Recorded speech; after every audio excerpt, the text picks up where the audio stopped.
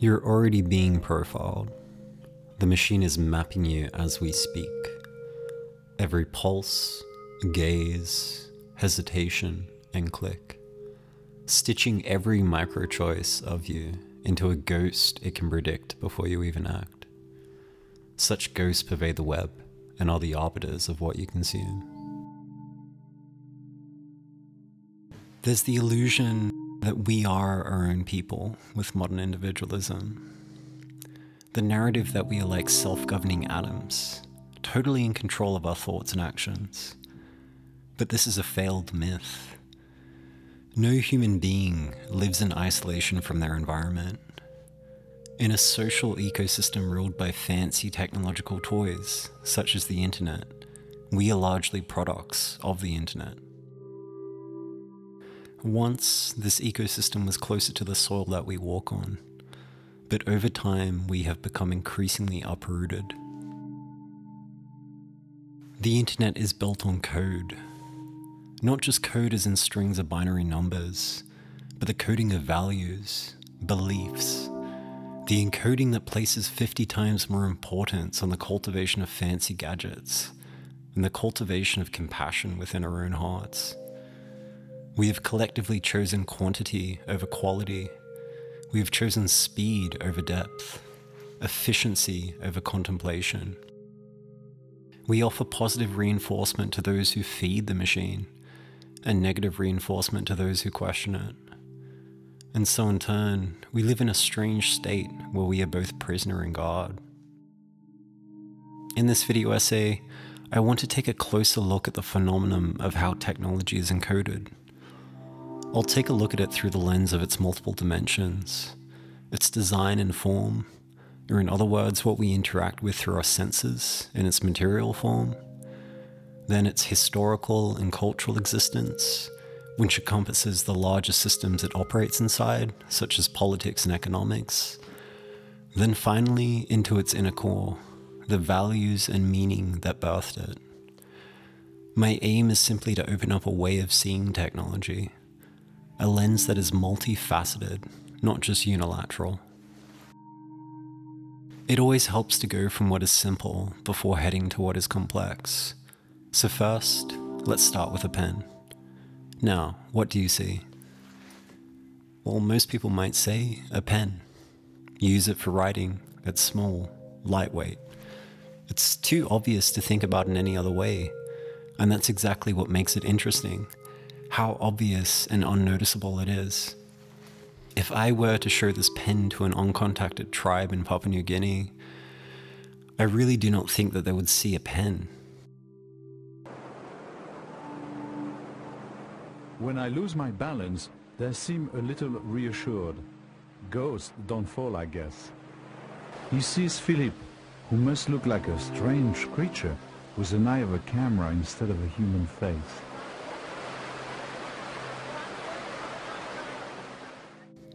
What they would see would be radically different to what we would see, despite it being exactly the same physical object. This is because we are not just seeing a physical object when we look at a pen. We're also looking at a cultural encoding. We were raised in a culture where our parents taught us what a pen was. We use it in school for a particular function. Without even thinking about it, we associate the perception of the physical object with the perception of the cultural object. This is how we're able to register it as a tool. We attribute meaning to the pen. The meaning is something that we have inherited through our culture and internalized for ourselves. As the phenomenologist Maurice Merleau-Ponty wrote, language defines itself by the world it subtends. A world including its grammar, to be sure, but primordially, a world of meaning. We live in an ocean of meanings. These meanings are dynamic, fluid, and ever-changing. This pen occupies a place in this meaning world. The physical form of the pen, its color, its shape, its texture, material, is only one stratum in the spectrum of meanings. When I hold this pen, I'm not only holding its material form, but also its cultural significance as a tool.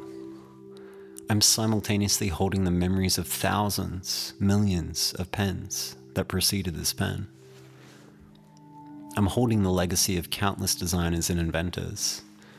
I'm holding the labor of someone who helped assemble this pen in a factory. These are some ways that the pen exists in the worldwide ocean of meanings. But now let's expand this lens using the example of a much more complex tool, the computer. Let us see the computer not only in terms of its form and cultural layer, but reach further to the systems that made it and the values that instigated its birth. Starting again with form, we may ask, how does it engage your senses? It engages my sight through the glow of the screen, filled with icons, text, and images arranged in grids, lists, and infinite scrolls.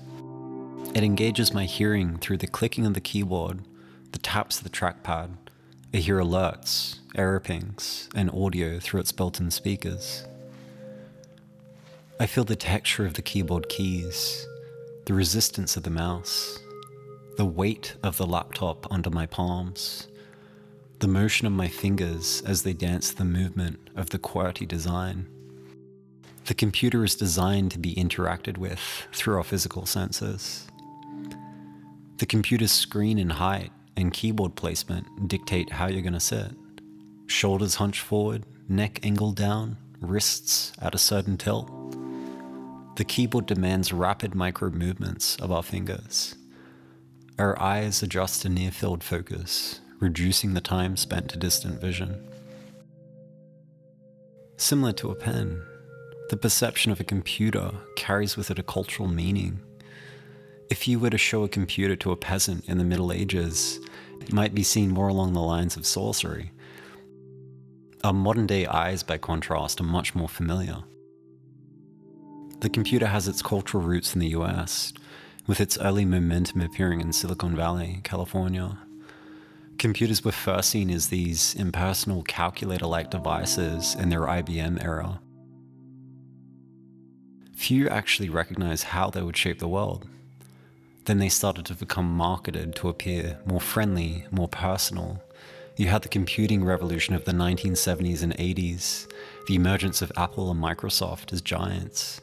Computers became colorful, they became creative assistants.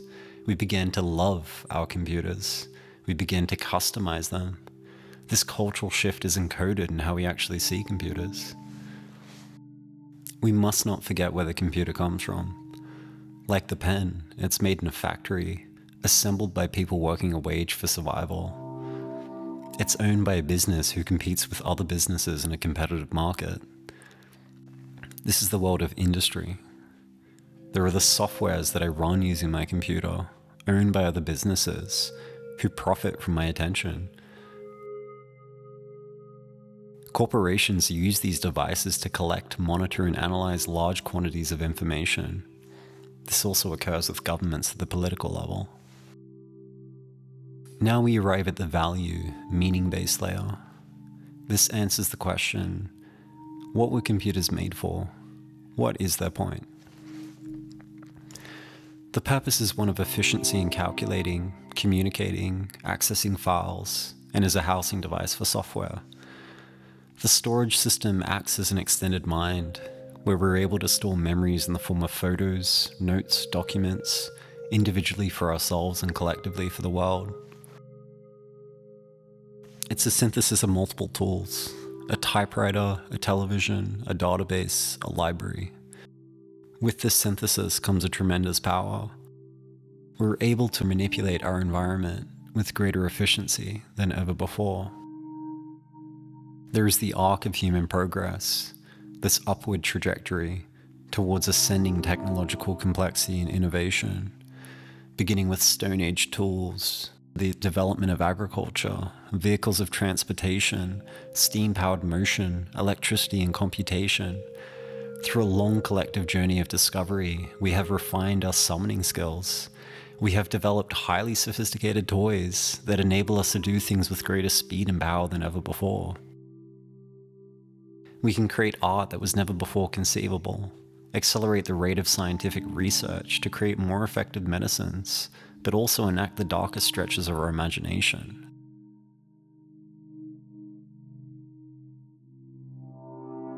Through the repeated use of technology, we lose sight of its strangeness. We perform, live, and act with technology unconsciously. We forget how the physical interface of the keyboard influences how we type. As Nietzsche wrote in a letter to his friend, reflecting on how his use of the typewriter was altering not just his writing, but his thought process, our writing tools are working on our thoughts. His friend observed how his writing style became more aphoristic and fragmentary when he started writing using a typewriter. Nietzsche was using an early form of the typewriter called the writing ball. At the time, it was a new technology. It was strange and different. To think how today the mechanized act of typing on a keyboard, combined with word processors and LCD screens, changed the way that we write. To then think of how the tools we use to write change how we think. This is encoding. Beyond typing, how might our body be encoded? Our neck, spine, our eyes. Then outside of the physical interface, there is the software of the computer. Folders, search boxes, infinite scrolls, and plenty of squares. We forget the way that the Google search engine itself begins to influence how we search and process information. To get on the first page of Google is a kind of digital visibility lottery, shaped by algorithmic logic, according to a set of design criteria, as well as monetary influence. The tools of our research in turn shape how we think.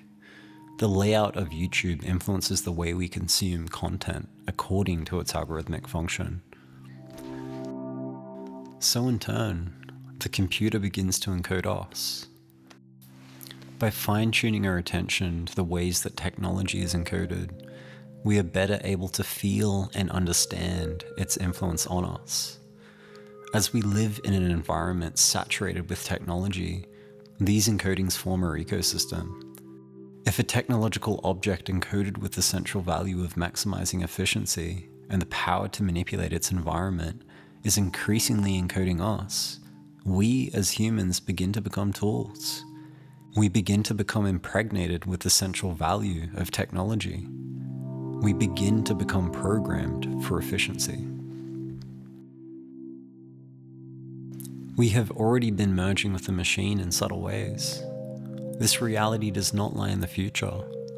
Our tools have been shaping our awareness for centuries. Now it's only more powerful. From a biological standpoint, one needs only to look at how searching on the internet or social media responds to neurotransmitters and reward-based activation chemicals in our brains. I believe there's something powerful to be said of making the obvious strange again. We are born into this world with a sense of mystery and magic. And then as we learn more and more, what was strange becomes obvious. We become conditioned, hardened. I don't think there's anything to be said that can solve this problem. There is no theoretical solution, nor is diagnosing the issue enough. I think that the power comes from something that you do not learn, you do not gain as some kind of information, and that consists of the power of noticing. To truly notice technology, where generative AI can mimic our speech, parody our thoughts, one place we can find some kind of sanctuary is in this capacity to notice the screen before us in the presence of our awareness, as if we were experiencing it for the first time.